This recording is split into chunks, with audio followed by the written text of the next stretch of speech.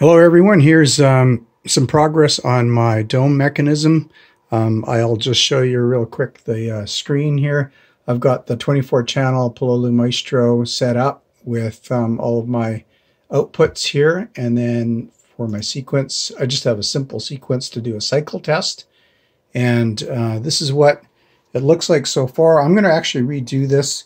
I've got two regulators down here. I've got one for all the electronics, which is 5 volts, and then I have one that's set at 8 volts, and that's for all the motors, so that they have a little bit more power and they move a little bit faster.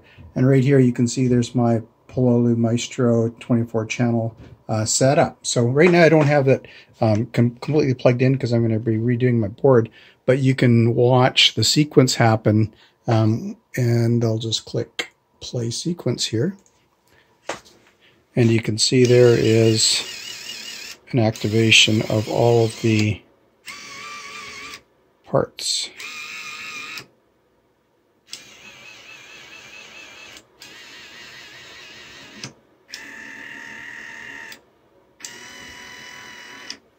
And my zapper.